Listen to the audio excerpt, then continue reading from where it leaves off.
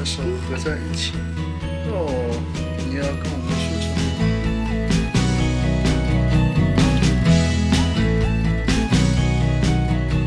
We have 2 kids. We have a 2.5-year-old and a 9-month-old.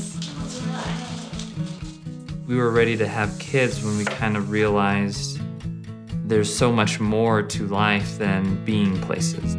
While we were living in Philadelphia, taking the train to New York, and pursuing all these really great dreams that we had, I didn't realize that there was a whole other part of my heart that would open up. At first, I did not really want to have a kid.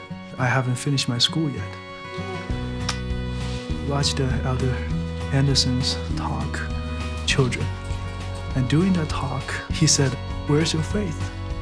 I thought that piercing question was just for me. And then I feel right about having a kid at home.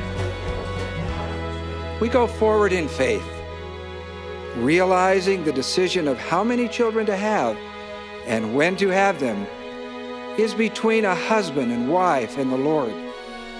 I'm like, no, we can't do this. And it's like, no, what are we gonna do now? we're gonna have a baby, and then we're gonna have twins. I was just kind of freaking out, and it was this big jump of like, hey, this is a big step. Actually, yeah, we have 4 little boys, because he's one.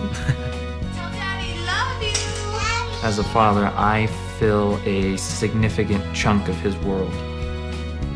You're just finding that your everyday things that you're going to do, it's more fun in unloading the dishwasher, the clean dishes. The plastic stuff, we'll let him load.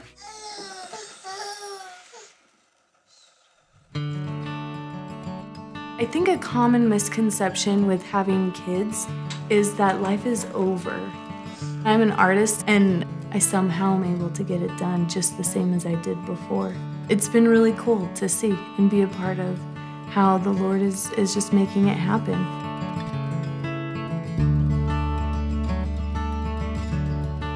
If I can take the time to just listen and to see my children, then it just makes it worth it. Those moments when you could become frustrated, suddenly you just see the frustration in their eyes, and your heart is filled with compassion. It's a combination of patience and also just not taking things too seriously about life.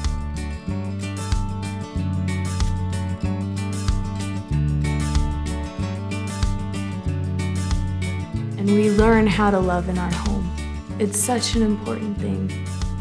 Looking back, we had a great life, but we have a great life now.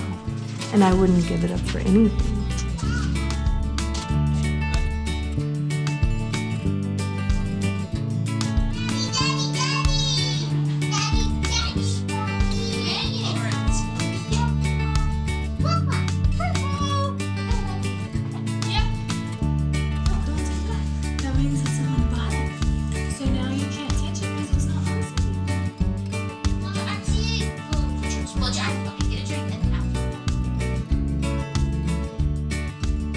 That's Heavenly Father really is trying to help us succeed. He has this wonderful plan, the plan of salvation. And as we faithfully follow that plan and then do our part, He will help us.